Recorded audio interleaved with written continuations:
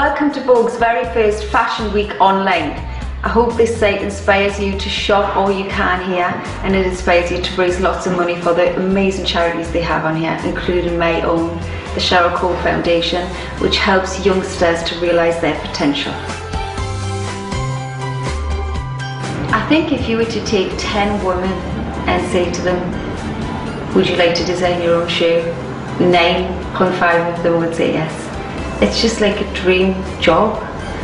I mean, it's amazing to be able to design your own shoes. It's crazy. It's something I'd always admired, you know, a great shoe or a good boot that makes you feel good, but never really thought about giving myself the opportunity to do it. So I've had the best time having this experience.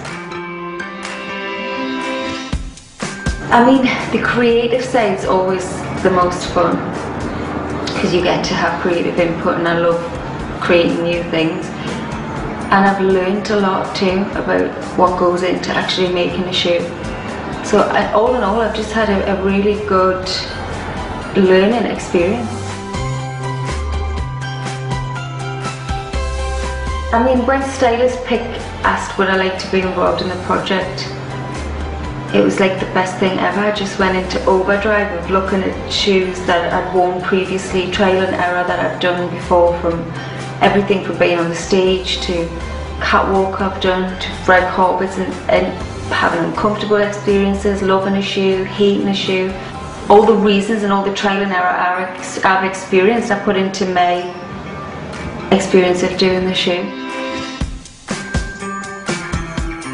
Amazing people from Stylist Pick that you just put your ideas from your brain to, and their creativity, and them as a team create the end product, which is actually pretty fascinating.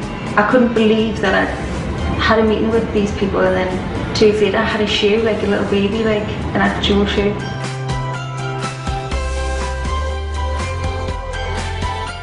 I think it's very important that you reach a point where you accept your body shape, your height, what things suit you, what things don't. I mean, we all want to look at Giselle and say, wow, I would love to wear those leggings, and we get them and we don't look good in them because it's Giselle's shape, and we have to accept that. I have to accept I'm never going to be 6'2". So when you do that and you start to dress for yourself and what makes you look good, then you feel comfortable.